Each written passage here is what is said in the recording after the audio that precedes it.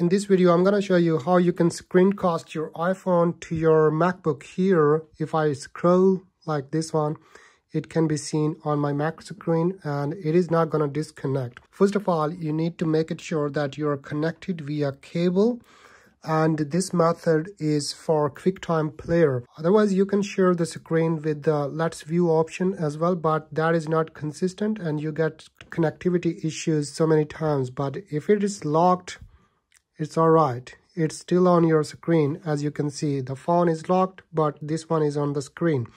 So let me show you how you can do that. Make sure that you are having a cable that is connected to your MacBook here. All right, once you connect your iPhone via cable, then you need to go to QuickTime Player. First, I'm going to exit, open QuickTime Player and go to your file option. Here you will see an option, new movie recording.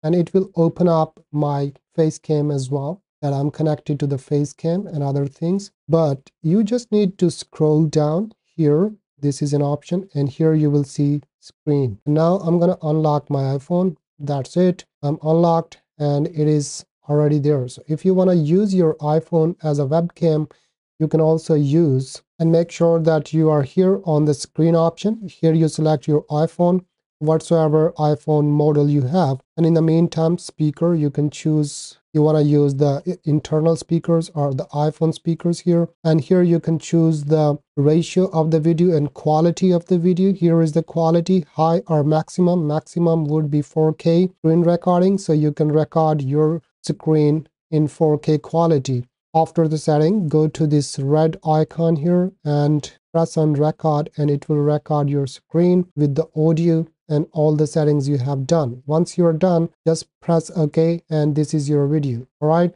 so this video will be saved on your MacBook. Make sure that you have allowed your MacBook for the screen recording and these things if the phone doesn't appear. In my case, it was not appearing there. To make it visible, you can first disconnect your iPhone via Bluetooth and AirDrop and handoff everything, then reconnect with the cable.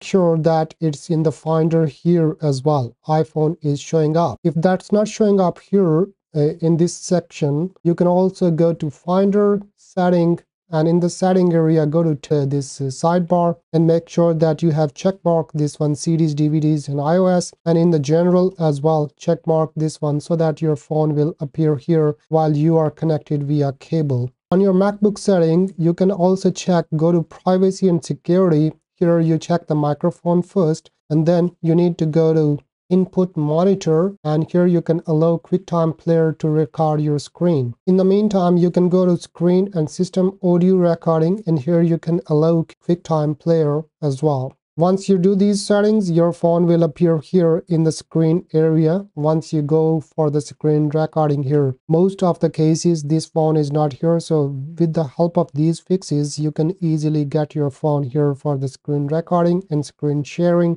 and it's also called screen mirroring. And as you can see that I'm not having AirDrop. If I turn off the AirDrop, it doesn't impact my phone. I can scroll and check my phone there. So that was an easy trick, and it's like connectivity is absolutely fine for this method if you're gonna show your screen or cast your screen to the MacBook and do your stuff. Let's say I'm gonna open my TikTok and it works, and I can just scroll on my screen and see TikTok there if I'm bored at home. In the meantime, I can just do some tutorials. There will be no issue with the connectivity. If you didn't subscribe to my channel, then subscribe it today. I bring a lot of different stuff related to video editing and other tech tutorials. So I'll see you in the next one. Bye.